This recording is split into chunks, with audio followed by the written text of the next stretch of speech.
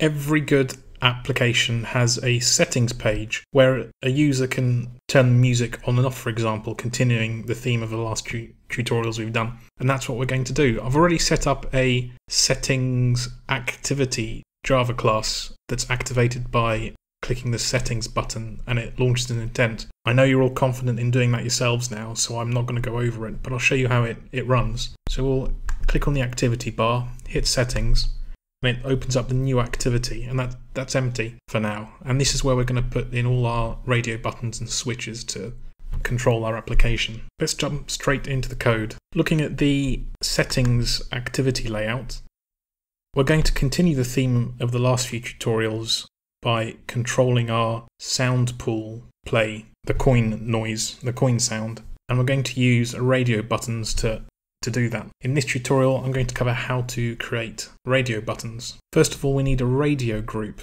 and it can be found under containers, so we'll drag and drop that onto our layout. We're also going to need a radio button. We'll need two, but I'm only going to drag and drop one. We'll just cut and paste inside the code. If we go down to Text tab, we can see we have our radio group. Let's make some space and add our radio button inside the group. So your radio buttons must be inside a radio group. So here's the first one,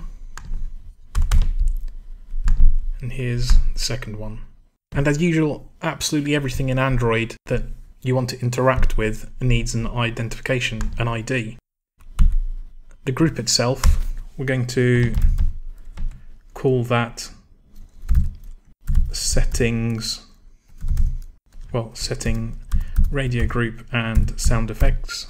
We're going to pick our first radio button as the on sound, so we'll rename that to setting radio button sound effects on. We may as well change the text of the radio button while we're here, so we'll just label that as sound effects on. And our second radio button will turn the sound effects off. And we'll call that settings off and adjust the text to reflect that. Sound effects off. That's all you need to do in your XML layout file to create radio buttons. If we go to the settings activity, we're going to have to create objects to link to the radio group and the radio button so we can interact with it.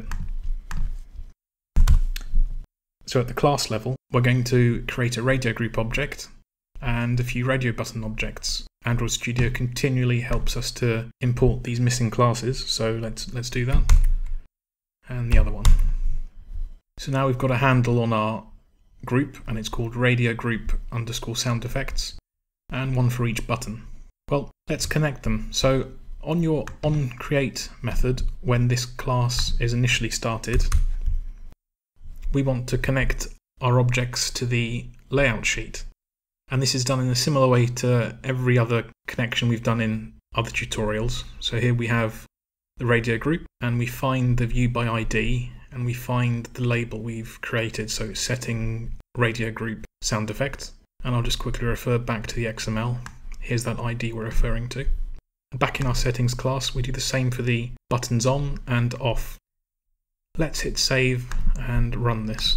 So here's our app. Let's take a look at the menu, hit settings, and this is our settings page. And we can click these buttons, and the very basic functionality at the moment is that one turns off as soon as you've selected the other one. And that's because they're all part of the same group. But it's not doing anything to our app. It's not actually turning the sound on and off. We'll be covering how to link this.